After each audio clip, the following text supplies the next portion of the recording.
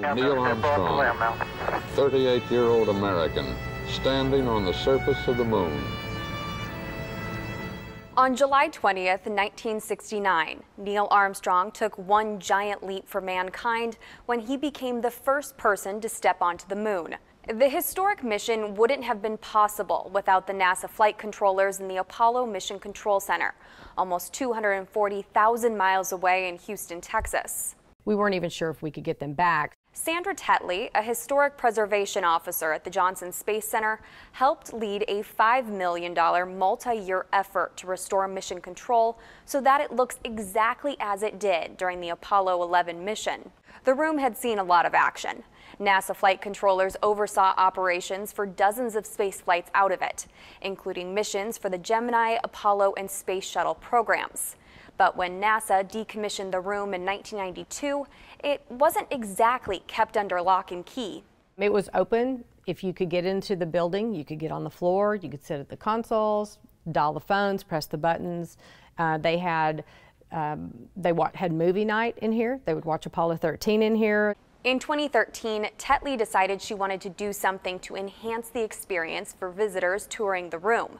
But since it's a National Historic Landmark, she had to first get the National Park Service on board. There was no budget for a restoration. I mean, and that was a big project to restore it. So in the grant, I just had applied for something because I wanted people to experience the moon landing, because that was so significant that happened here. And so that just sort of started the ball rolling. It got the attention of the Park Service, and they encouraged us to go forward.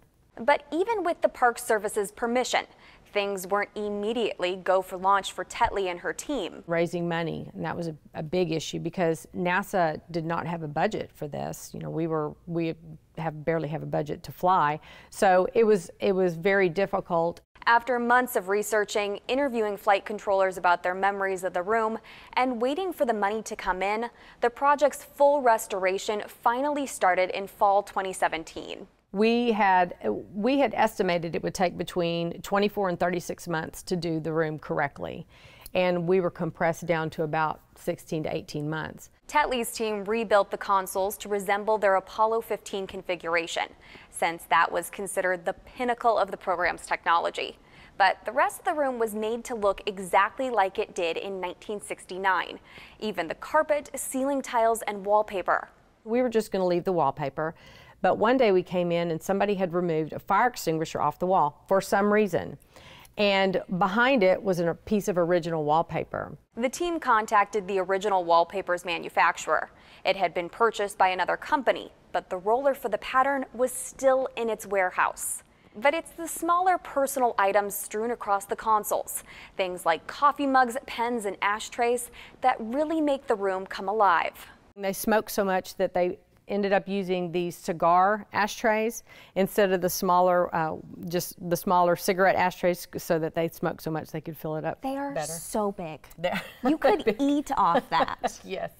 We had a guy who actually got original ashtrays from this room when they were closing down the room. He said he used them for under his pot plants for water. While some things were found on eBay, like the RC Cola can located on one of the console stations, others had to be recreated. At one point, there was a lot of people who had the flu, a lot of flight controllers that had the flu, and so somebody painted this mug that says FD, which is Flu Director, and so a lady had it, and we lost contact with her for some reason, but Delaney found that mug on eBay, and then she hand-painted that mug based on photograph. Those mission roses were always here during launch, and it was very important for them to have that, but they never wanted to start the mission unless the roses were here. 50 years after that giant leap, Tetley says she's glad people get to see what it took to make history. And I think what really helped is that we all realized what we were restoring. I mean, this is one of the most historic places on Earth, and I think just that admiration, that love, and that dedication really just, you know, despite all the obstacles, we just persevered and got it done.